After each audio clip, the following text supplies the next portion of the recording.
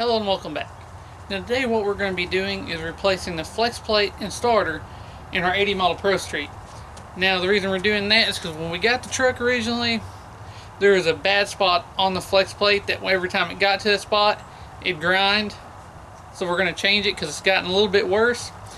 And usually whenever you change a flex plate or flywheel, you really need to either change your starter or have the teeth replaced on it.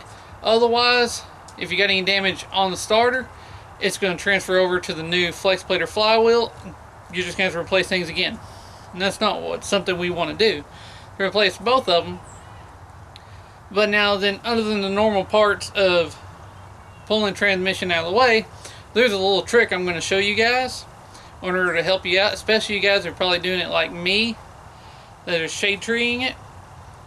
And you're probably going to be under the vehicle, laying on your back, moving the transmission out of your way. Now, it can be kind of a pain because lining it back up gets kind of tricky. So we got a little trick for that. And you can get bolts or you can get all thread. I got some all thread right here. I cut the length, put nuts on the back side of it. And basically, the two bottom holes, I'm going to pull those bolts out, put these in. That way when I slide the transmission back, it'll stay in line. So once I've replaced everything and go to push the transmission back to the back side of the motor, it'll already be lined up, and it'll save us a lot of time and hassle trying to line it back up. Now for some of you doing this on the ground like me, our little setup here, we have our jack. We're using a piece of wood to protect the transmission pan, and we're rolling it around on a piece of laminated wood. That way it rolls real easy, so we can just slide it back and forth. Makes moving the transmission so much easier. Now as you can see, we have our all thread to the block through transmission. Now we can get to our flex plate bolts, change the flex plate, and once we're done, when we're sliding the transmission back up, that all thread will help keep it lined up, make it a lot easier to go back on. Now, it's still going to be an annoying job when you're on the ground like that, but that trick should help a lot of you out, especially when lining the transmission back up, which can be a pain while you're under it, especially if you're by yourself like me. You try and get up there and everything lined back up neat, and that can save you some time and help you out.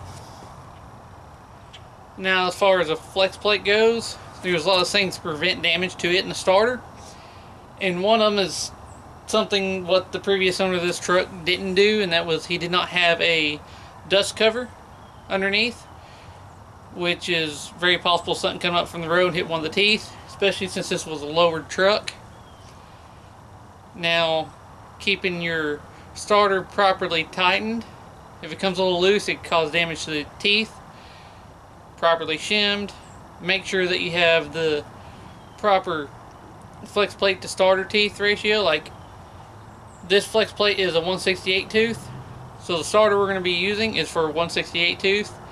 I've seen people just grab starters because it's a high performance starter, not checking the teeth on it, and screwing up the flex plate and then having to pull transmission, change the flex plate, which is a lot of work and really a big pain.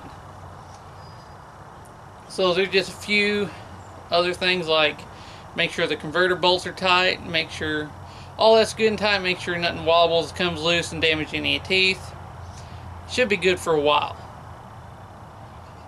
Now, like I said, if you got damage to the flex plate, odds are you got damage to the starter, so you want to take care of that too.